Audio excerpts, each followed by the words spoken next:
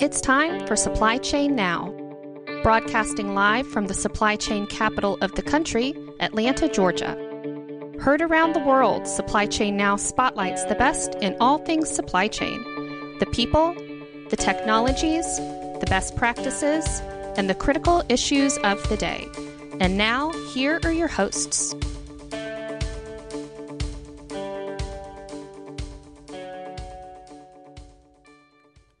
Hey, good afternoon. Scott Luton here with you on Supply Chain Now. Welcome to today's show. On this episode, we're continuing an end-of-year mini-series of sorts where we're going to get insights and POV from our incredibly talented stable of hosts. And today, we're going to be working really hard to raise your procurement leadership IQ with our dear friend, the one and only Kelly Barner. So quick easy for you to say, quick programming note before we get started here today. Hey, if you like this conversation, be sure to find us and subscribe for free wherever you get your podcast from, so you don't miss conversations just like this one. All right, so let's welcome in, no further ado, our featured guest for today, Kelly Barner, owner and managing director of Buyers Meeting Point, co-author of a slew of successful books, including Finance Unleashed, Leveraging the CFO for Innovation, and host of one of our newest series here at Supply Chain Now, Dial P for Procurement. Kelly, good afternoon. Hey, Scott. Good to see you. Good to see you as well. You know, we have been collaborating for a long time now. It continues to evolve, and we are so excited about kind of this latest iteration, which is this Dial P for Procurement. So very excited about that. And for anyone who doesn't get the reference, who doesn't happen to be sort of an old-timey movie buff, so Dial P for Procurement actually comes from the old Alfred Hitchcock classic Dial M for Murder.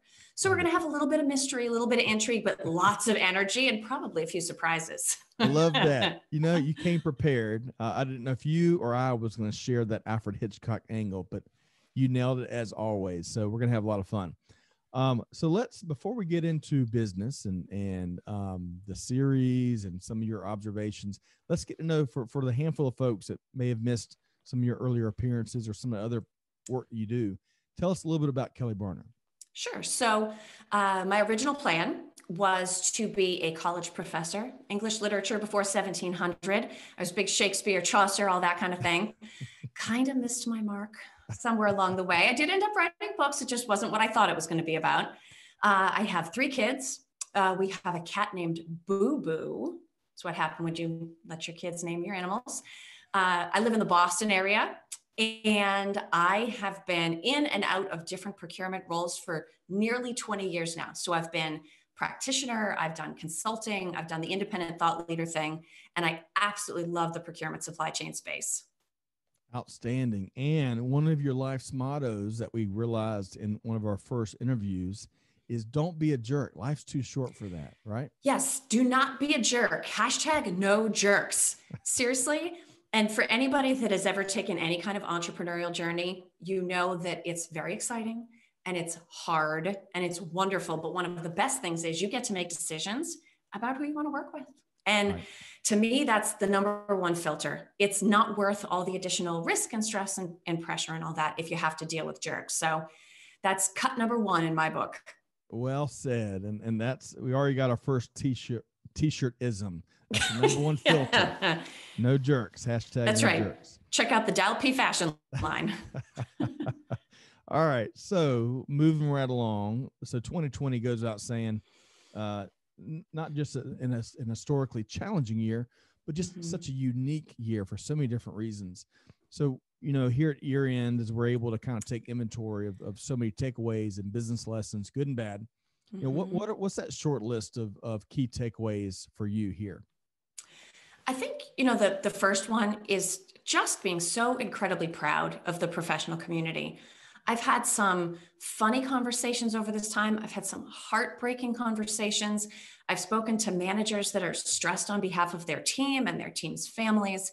But the fact of the matter is everybody really rallied. I mean, people were working in weird places. They were, you know, you'd see animals go by, children would go by, you'd hear weird things in the background, but we kept things rolling. And I think that's something that all of us should sit back and kind of take stock of and be grateful for. But something that follows on that I'm starting to see more and more is that there's also a fall off.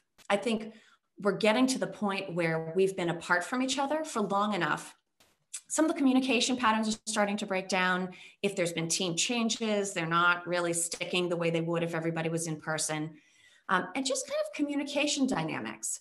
I think it's not quite as easy to be rude or brusque with somebody when you're looking into a Zoom camera as it would be, in an email, for instance. That's kind of a classic mistake.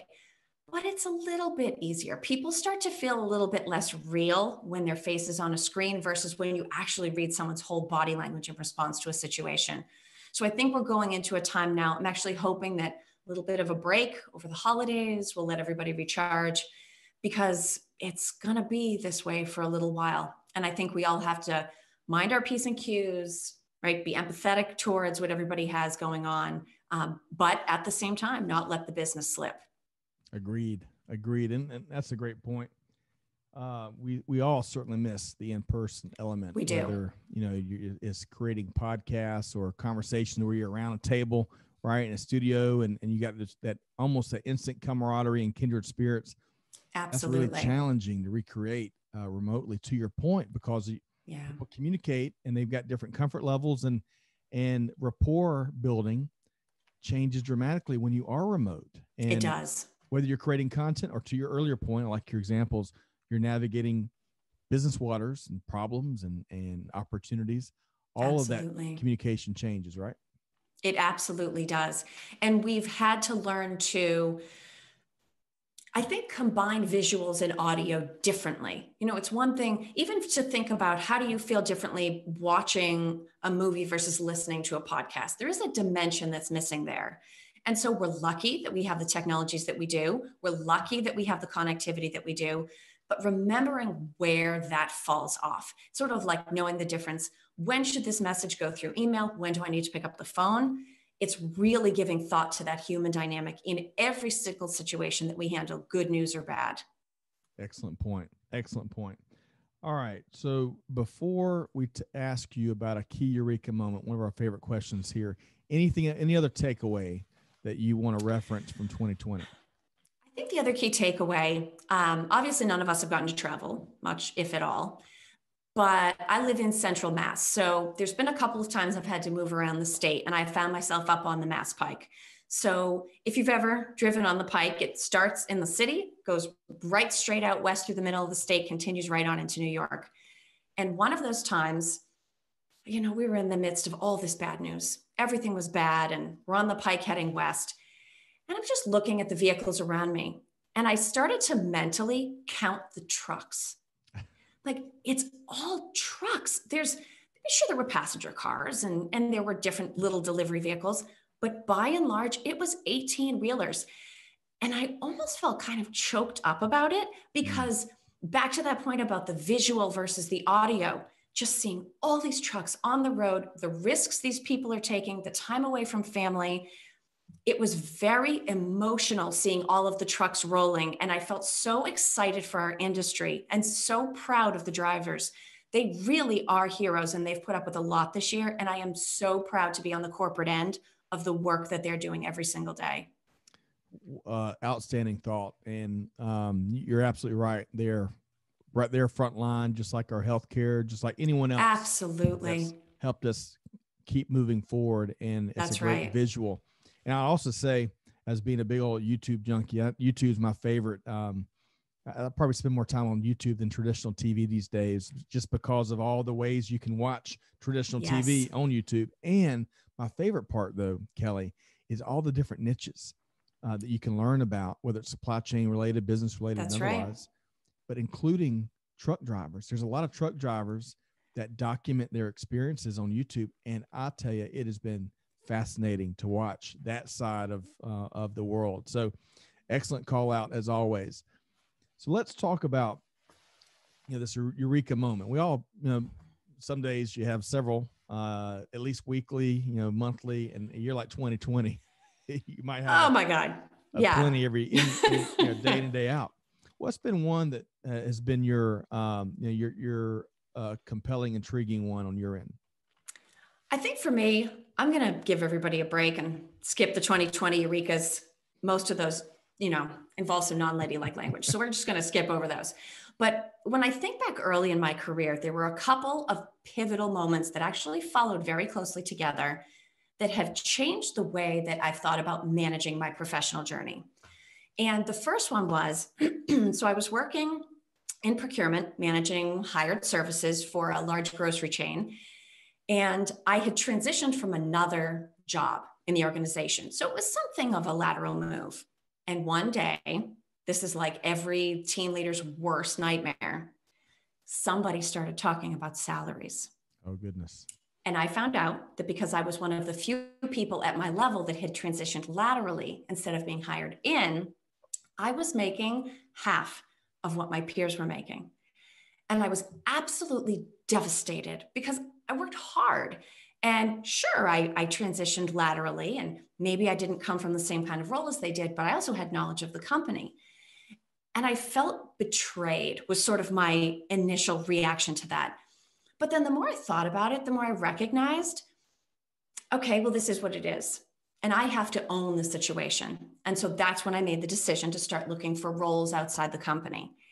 And the role that I ended up really deciding to push for was a consulting position at Emptoris. It was an e-sourcing provider, much like Ariba. They were purchased by IBM at the end of 2011. So newer folks to industry may not be familiar with them, but at the time, they were one of the big dogs, right?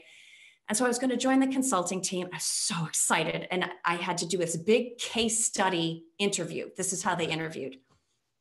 And I found out, again, salary. I found out the salary for the job I was going for.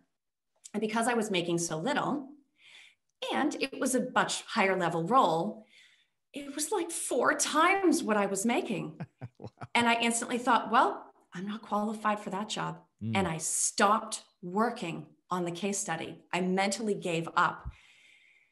And I went to speak to one of my mentors, and she gave me the advice that don't get so wrapped up in the numbers. Go for it. Make a push. Worst thing that happens, you learn something, you get some feedback, you interview someplace else. But of course, I had given up. And so I had stopped working on my case study. And boy, that interview was coming.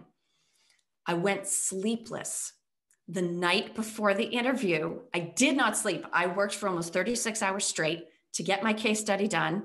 Wow. And I got the job. And those 2 lessons to me combined, you got to own your own career. If you don't like what's going on around you, leave, right? Take ownership over that.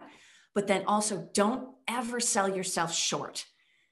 Put yourself out there. Don't worry if it's a big salary. You are qualified. If they're willing to meet with you, you are potentially qualified for that job, and you absolutely ought to push for it. I've never forgotten those 2 lessons. Those for me were enormous eureka moments.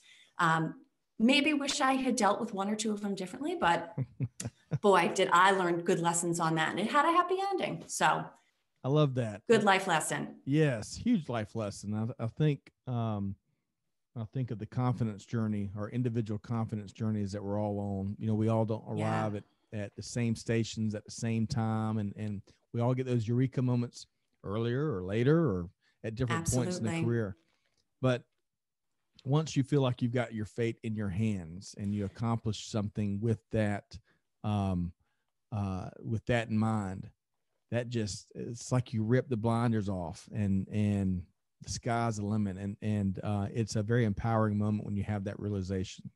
It is. And I think for me, it's scary to sort of be responsible for your own journey, but it's also empowering. And at the end of the day, I would rather be in charge of my situation, even if it means by making a mistake, I hurt myself through an opportunity, I hurt myself, through some kind of financial loss. I would still rather own my own situation than be sort of at the whim of other people. So it's a little scary. You got to take on some risk, but it's always better to own your own circumstances. Agreed. So I want to, before we talk about 2021, one thing to watch for, I want to keep down this theme of empowering others. Yes. Here recently, we published a podcast on Mary Barra, which is chairman and CEO of General Motors, right?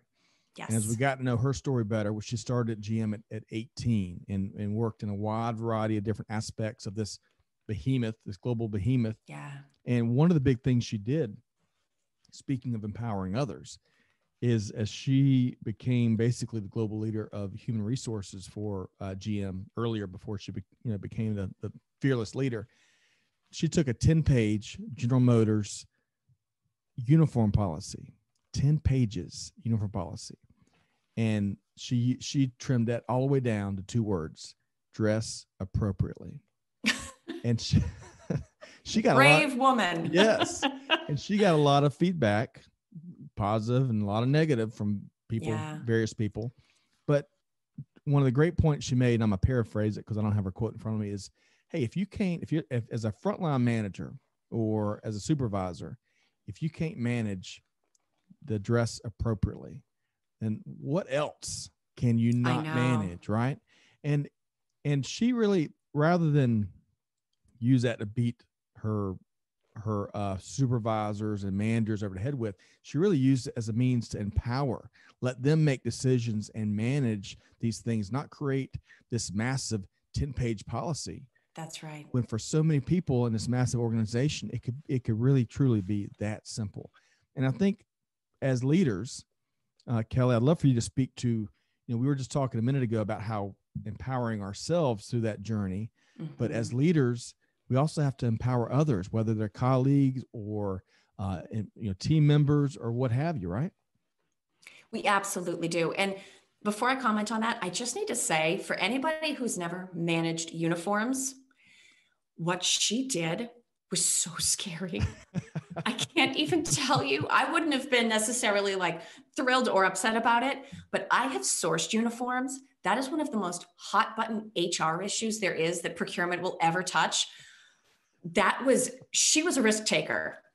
So kudos to Mary Barra for taking that risk. And I do hope it worked out well for everybody. So I think in terms of empowering others, the most important thing we bring to the table is perspective. That we can see other people in ways that they can't see themselves. Sometimes that means we can see a strength that they don't know they have.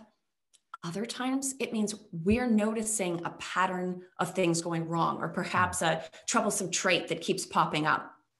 In both cases, it's incumbent upon us to say something. You have to be empathetic. You have to be respectful. You have to choose your words wisely. But just like Mary, with putting those small choices in the hands of her managers around what the team needed to wear, what's appropriate? You ask me what's appropriate. That's one thing. You ask, went shopping for gym pants one time with my daughter, and she's trying to talk me into wearing all these crazy patterns. Her thoughts on appropriate, very different than mine. Like, no. Grown-ups, we wear black leggings to the gym. Like, we all wear black leggings. That's appropriate. She's like, no, tiger print and rainbow, no. So a lot of different perspective needs to come into it. And I think as long as the words that you're saying come from a place of wanting the best for someone, you can help them recognize their strengths and apply them better, channel good energy. You can help them learn alternate behaviors if there's something that's constantly getting them into trouble.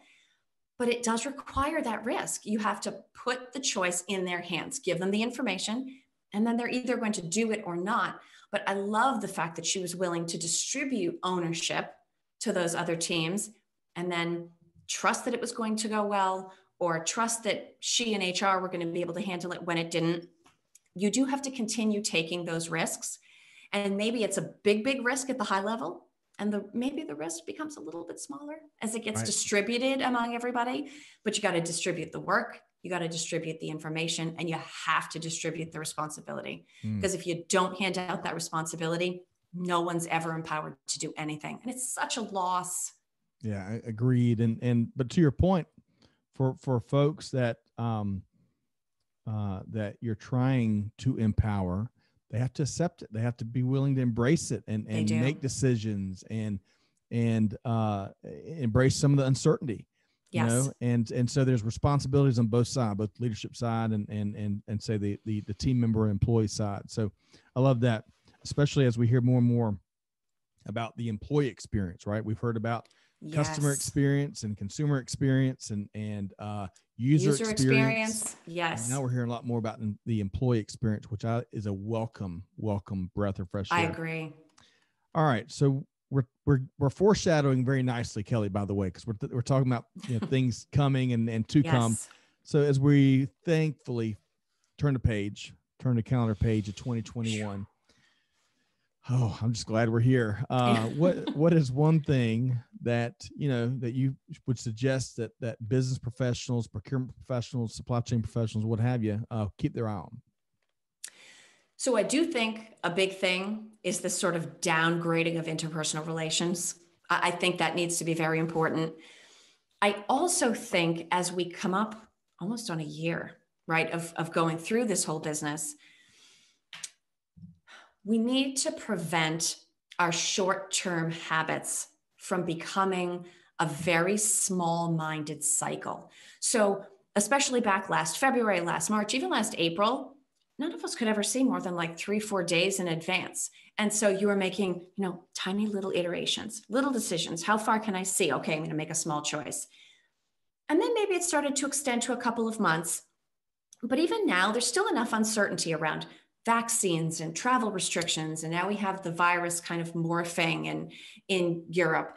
And so it's leaving us with this feeling of uncertainty.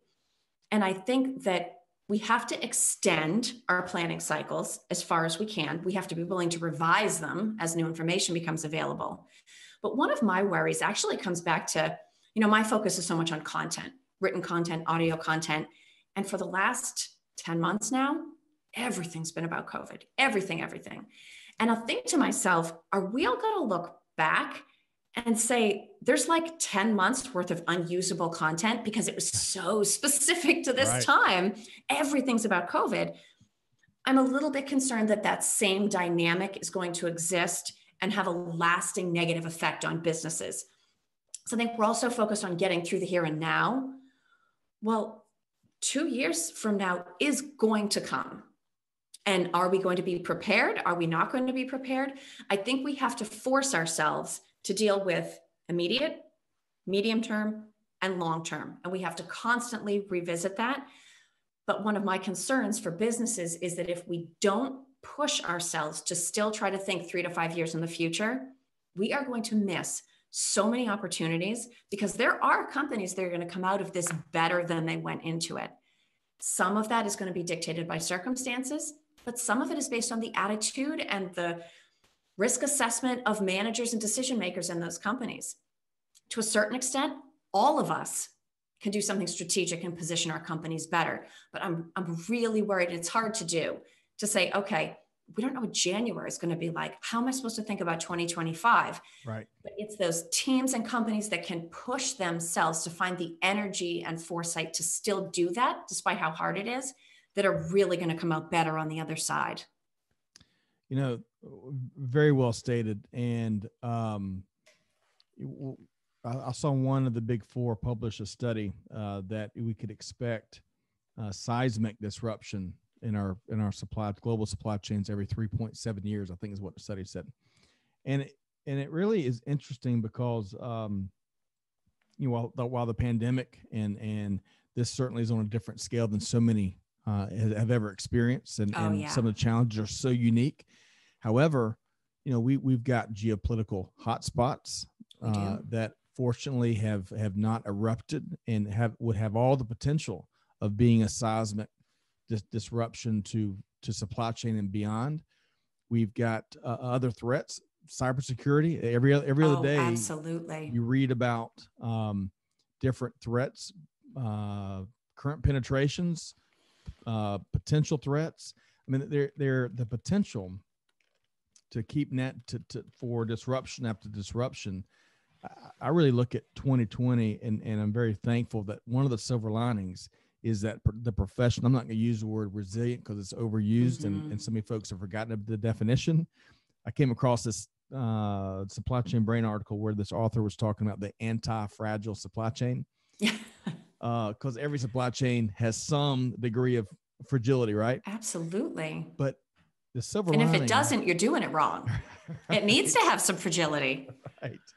But I'm hoping that the part of the silver lining here is that we are better off in so many different ways, both from a leadership experience standpoint, from a how we overcame certain unforeseen challenges, and how we can apply all those learnings and the risk management and the modeling and you name it to what that next disruption is going to be, because the chances are it could be just as disruptive, right?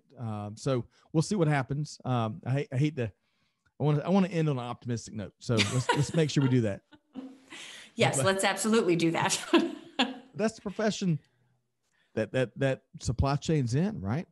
It is. You know, what's that next scenario to be prepared for? All right, but there's plenty of good news, and that's one of the things I'm really excited about with Dial P for procurement, because we're going to hear so much good news, best practices, personal stories, how the profession, especially in the procurement space, is changing and evolving. So tell us a little bit about what we can expect from Dial P for procurement. So one of the things that's actually really nice about doing a procurement focused show within the Supply Chain Now network is that there's already this context. It's not like saying, okay, I'm talking about procurement versus talking about finance. We're talking about procurement versus supply chain, right? Where a lot of the business listening audience might kind of see procurement and supply chain as the same thing. You know, within supply chain, there are so many different disciplines, you know better than anybody. And the same is true of procurement. And I think part of what's going to be exciting about this is that because we're doing procurement in this context of folks that really know the nuance, know the different challenges, we're going to get to talk about different styles of managing spend through technology, through process, through specialists. We're going to get to talk about different ways of partnering with third parties around products, around services, collaboration. And we're going to get to talk about some of the different leadership styles, because there's a lot of change that's been going on in procurement actually for a pretty long time. Right. And one of the things we did see this year, you know, we would talk about like, okay, there was a tsunami. Okay, there was, you know, this economic issue, right? Recession in 2008, 2009. And we always kind of go through the same thing where we say, but is anything really going to change? And pretty much nothing ever did. Well, guess what? It's different now. Right. Like this time, it really changed. We don't need to ask that question anymore. We've learned which parts of our digital transformation efforts were real, which ones were sort of digital theater and didn't mean anything. They just kind of laid a layer over a broken process. Well, you can't do that when everybody's working from home. So we have our work cut out for us, but it's going to be a lot of fun. And there's a ton to talk about. And I'm actually very excited. It does come back to this whole user experience, employee experience. We touch a lot of different groups, from the C-suite to distributed buyers to suppliers. We're one of the few teams in the company that's regularly dealing with outsiders. And I think there's huge opportunity for us to collaborate with sales. You know, we're always pushing, how can we affect the top line? Can't do that without going through sales. And the opportunities exist. We just have to find ways to do it. And we have to get the work done. And we have to make sure people know the work that we're doing. So I think this is great timing to be starting a show specifically focused on procurement and supply chain now. Agreed. You know, I appreciate it. There's so much. All right. You got the juices going now, Kelly. So let's dive into the first show. Okay, go. You know, what's so neat is not only, as we've talked about countless times, you know, the supply chain now in recent years has finally, holy cow, finally gotten that seat at the table.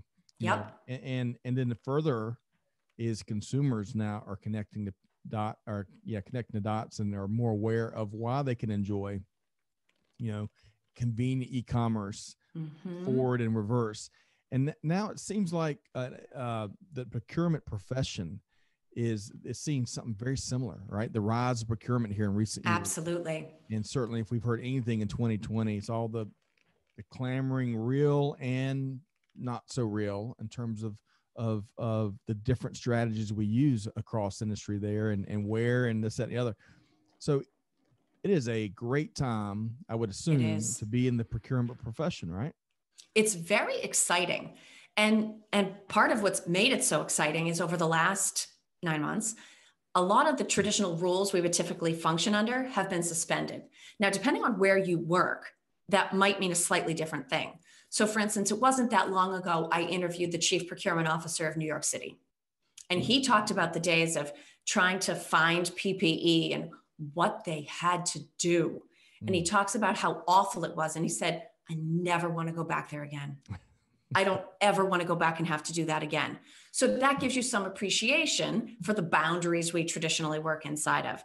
You know, for other teams, it was about, okay, we have this workforce that's been distributed overnight. We need to get keyboards. We need ergonomic setups. We need, how are we going to connect people? How are we going to handle shipping?